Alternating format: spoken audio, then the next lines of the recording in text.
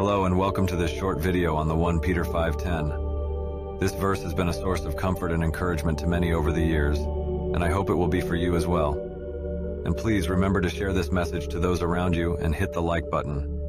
The verse reads, "And the God of all grace, who called you to his eternal glory in Christ, after you have suffered a little while, will himself restore you and make you strong, firm, and steadfast."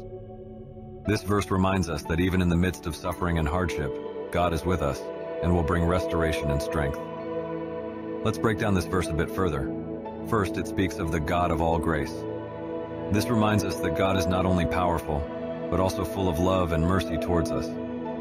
Next, the verse speaks of how God has called us to his eternal glory in Christ. This means that we have a hope and a future beyond our current struggles and difficulties.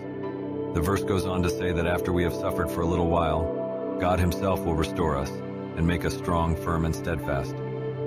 This means that our struggles are not in vain and that God can use them to make us stronger and more resilient. So if you're going through a difficult time right now, remember that God is with you and that he will restore you and make you strong. Thank you for watching this video. I hope it has been a source of encouragement to you, and remember to share your thoughts and prayers.